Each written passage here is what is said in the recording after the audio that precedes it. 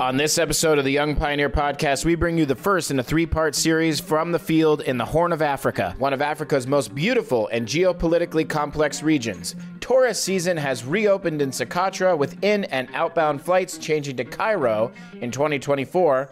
We'll be back to South Sudan in November, and then we've got a classic YPT Tito's Yugoslavia tour scheduled for December. And last, but certainly not least, our least visited countries tour has finally returned. And we've got some educated speculation about North Korea reopening for tourism. All this and more on this episode of the Young Pioneer Podcast.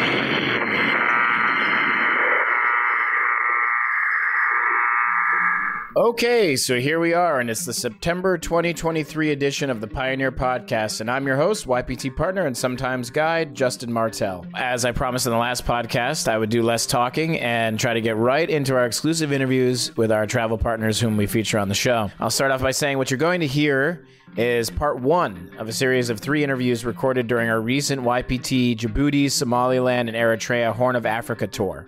It is worth noting that the tour also did include Mogadishu, Somalia, but we opted not to interview our local partner in Somalia in order to keep our exact tour itineraries in Mogadishu discreet, as, though it is improving, the situation on the ground remains somewhat unpredictable and the security of our clients is our number one priority. Coming back, though, to what we are going to discuss today are some fascinating perspectives from our local tour partner in Djibouti, the Pearl of the Gulf of Tadjoura, where our Horn of Africa tour kicked off. We met our group in Djibouti City, and pro tip, because of the amount of foreign military bases in the country, drones are prohibited. If Djibouti Customs do take your drone when you enter, they will give it back to you when you exit the country. That did happen with a member of our group, and that transaction went very smoothly. After a night of exploring Djibouti City and a great meal at a Yemeni fish restaurant, we headed out for a night of camping at Lake Abe. Lake Abe is this amazing Martian landscape and a formidable sight as the surrounding area features hundreds of natural limestone chimneys spitting out steam and sulfur. It's in the middle of the desert and about a 6-hour drive from Djibouti City, right on the border with Ethiopia, and it's accessible only by 4x4 vehicles. And it's considered one of the absolute hardest to reach places on Earth. Waking up on Lake Abe feels like waking up on another planet, and it was absolutely worth the trek out there. Before returning to Djibouti City, we spent our 3rd day in Djibouti, heading out to and checking out another location which feels not of this earth, Lake Assal. It is the lowest point in Africa and the 4th most saline body of water on the planet. Then on our last night in Djibouti City, we went out for a wonderful dinner at a French restaurant, and I interviewed our local partner Daniel about tourism in Djibouti and its future. So, enough of me talking. Here is my interview with our local partner in Djibouti, Daniel. Okay, I'm standing here out in front of the La Siesta Hotel here in Djibouti City, Djibouti, and I'm talking with Danielle Jean-Bourgeois, who is our local tour operator here in Djibouti. We've just completed a 3-day tour. This is country number 1 of our YPT Horn of Africa trip 2023, and we spent a night out at Lake Abe. We saw Lake Assal.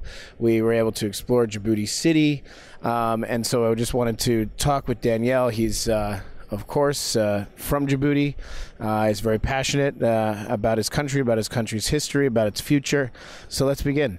I think, for a lot of listeners, or a lot of foreigners in general, probably the most that they know about Djibouti is just about the foreign military bases that it has. There's a very large American military presence, Chinese, Japanese, and of course the French technically never left after 1977, right? There was some sort of cooperation agreement, so they still kept a military presence in Djibouti. I think that's probably what most foreign people would know. Tell us a little bit about Djibouti's history prior to the French colonization, which started in 1883.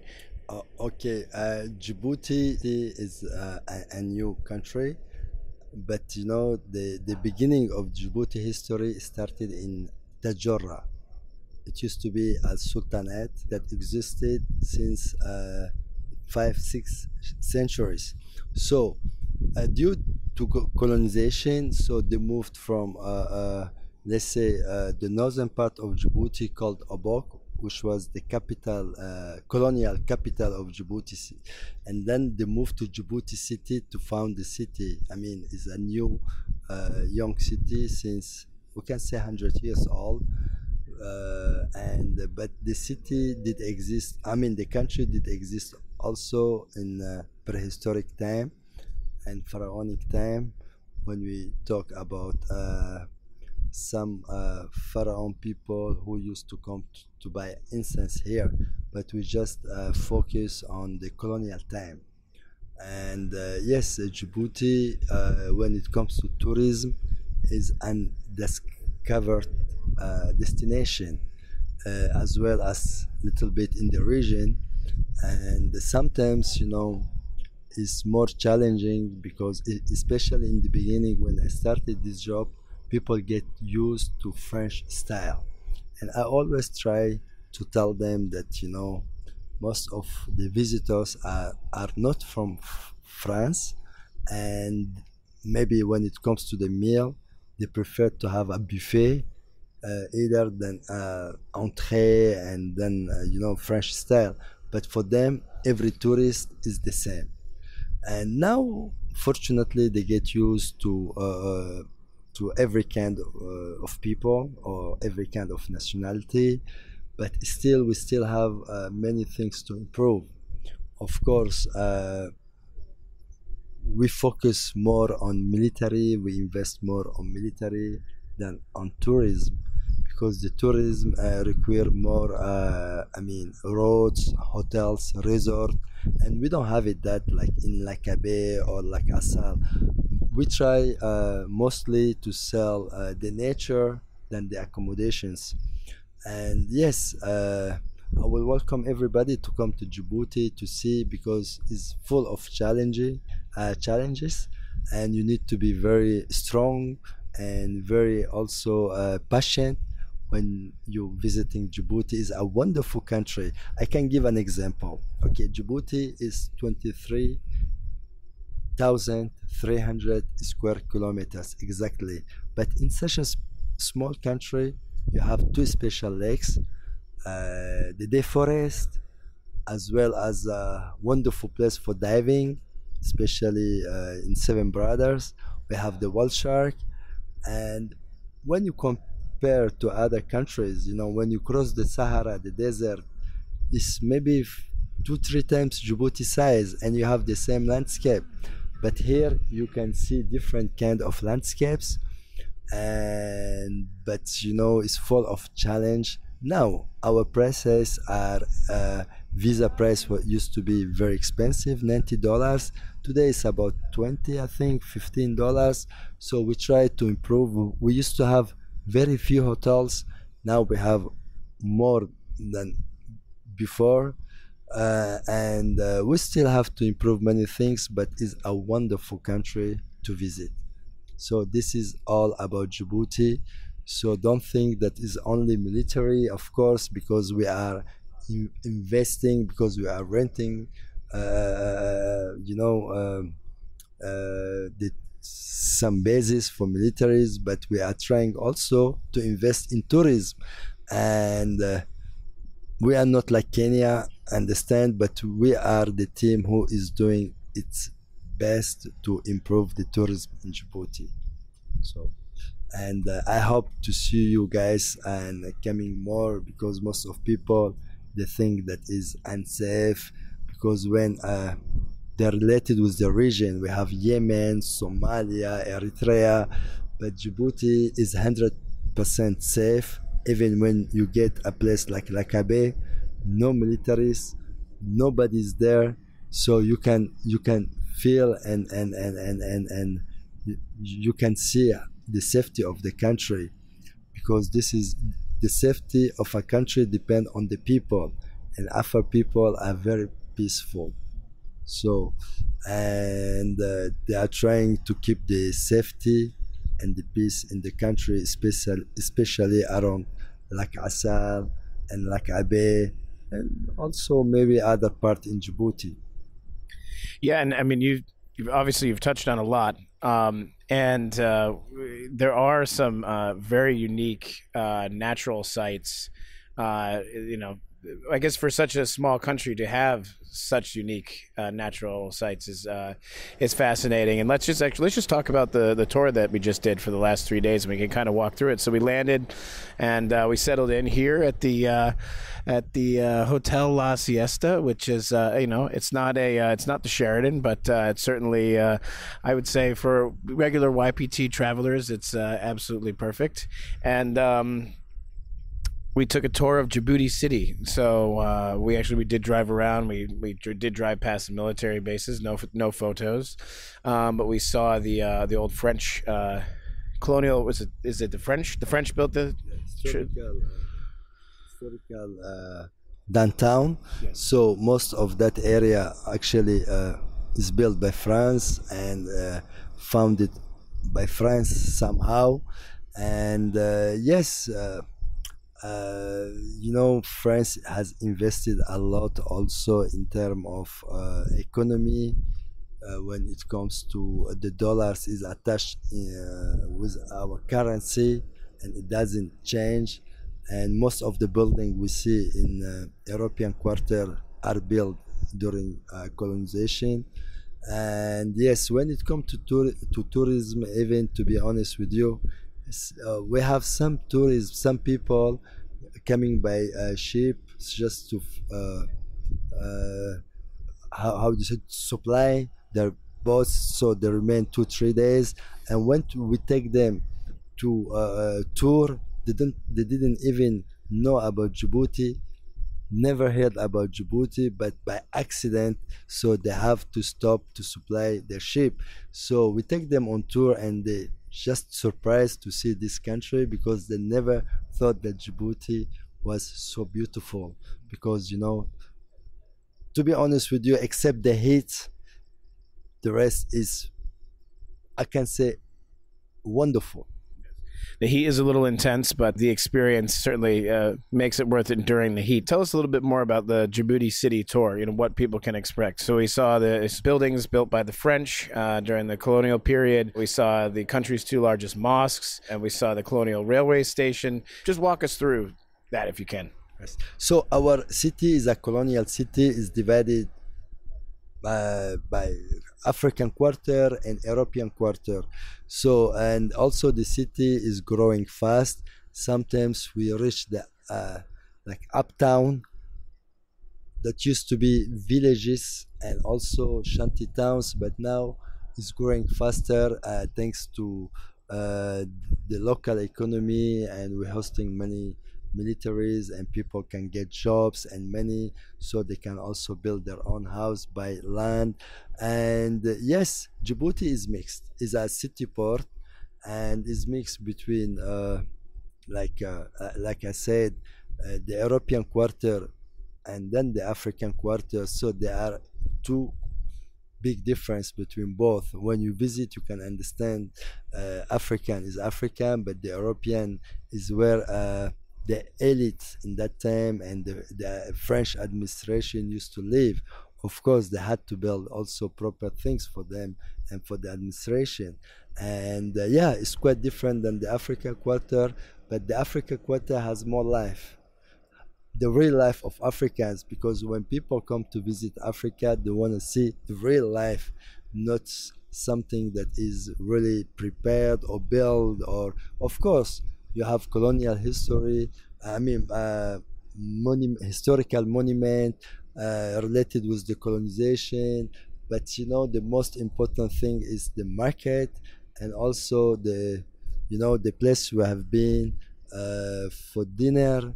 Is kind of people is more attractive for, I would say, most of my client, I mean tourists coming to Djibouti. And when I take them to a restaurant in downtown, very beautiful. And they always said, we're not here for that. We're here to experience the real life.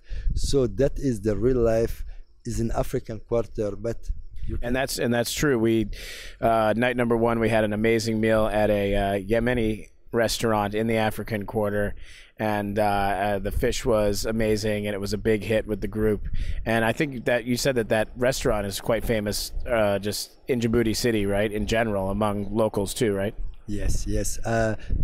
Actually, more by expat, the militaries, since now I would say 40 years, and the, is a bit expensive for local, and the local they don't go where is the the militaries, the French, because they cannot afford also the cost. And that place is mostly kept for military living in Djibouti. And yes, it's one of the famous restaurant in for in Djibouti. Actually, we have two kind of dishes: the Yemeni fish. So this is famous for the Yemeni fish, and baked fish with naan and also some sauce salsa. But we have also daytime different meal, and unfortunately it was not possible to experience that because the time was short, and we had to drive to the lake. And but we have what we call hanid. Hanid is a kind of caprito, they call it in Spanish. And yeah, so normally local people, they don't have a main dish, because no lunch by local people. They only have breakfast and lunch, good lunch. They spend the day in the desert, so they don't have lunch. Just breakfast and dinner. Yes, the breakfast is also based on what you had in the morning. So especially that pancake. Yeah, it was sort of it was like a sweet naan almost, but very much like a pancake. Pancake, and kind of let's say they use a lot of camel milk or goat milk, so this is more nutritive, and for them to also to survive in the desert. But all they need daytime is water, which is very important. And then in the afternoon they go back to home and to have also a good meal, but not based on meat. Especially meat is very expensive. They're not going to kill their livestock, goats, to eat meat. And occasionally, but when it comes to Yemeni fish, is brought by Yemeni community living in Djibouti. The hanid is little bit the specialty of the region. So when it comes to the local food, it's very hard to describe that. You have to go home. We call it skodahkaris. It's not really promoted at the restaurant. It's something that you can have it by Djiboutian family. And yes, of course, for souvenirs, or even we used to have these Kenyan and East African souvenirs, mask and status, which is not the culture of Djibouti. But today, some shops are promoting the local craft and souvenirs through associations, and they need a bit of time to develop that, because we have a lot of first time Africa, like the militaries. For them, being to Kenya or Djibouti or South Africa is the same. It's Africa. So they believe more on those masks from Kenya or Senegal or Gambia, because local people, they start to promote their own culture and craft recently. So that's why it's improving, I would say. Compared to 10-15 years ago, many things have improved. That's good that Djibouti is promoting its own unique identity to tourists. Continuing our discussion about the tour itself, so then we had our tour of Djibouti City, night one, amazing Yemeni fish, and then the next day we set out across the country to the border of Ethiopia to Lake Abe. Can you tell me what makes Lake Abe unique and why foreigners would want to visit Lake Abe? Okay, so Lakabe, to honestly, 90% of my travelers, they are world travelers, and they said this is a unique place. What makes it unique is abstract. Is something that some people told me that these chimneys are also in Algeria, but they are in rocks, while here is in diatoms. So I cannot describe the feeling of my clients because they are the one. Of course, the place is not more hospitality, the heat, so the accommodation. But once you are there, it's wow. And you have to pay the price for visiting Lakabe, especially when you start the road. Like, it's a challenging road that is not for everybody. You have to be very strong, and of course it's not very long. It's about 80 kilometers from the main road to Lakabe. But once you get there, of course the accommodation is a bit challenging, and sometimes you have these insects called moucherons or matches. And but once you're there, is the price to pay to say this place, which is unique according to 99% of my clients. It's true. And yes, the ride out there is a little challenging. It's only 80 kilometers, but it takes about 5 hours because a fair amount of the road is off-roading. I mean, okay, and now we're actually, we got cut off last night. Danielle had some urgent business to take care of. We actually had to pick up two of our packs who arrived late night at the airport. But anyway, let's resume. So as we were discussing, Lake Abe is an amazing place. I mean, it's a dead lake, right? No, there's nothing living in it. It's completely dead. And it's known for its limestone chimneys, which are hot springs underneath that are pushing up the earth to create these wonderful chimneys. And we camped overnight, woke up at dawn to see the steam coming out of the chimneys.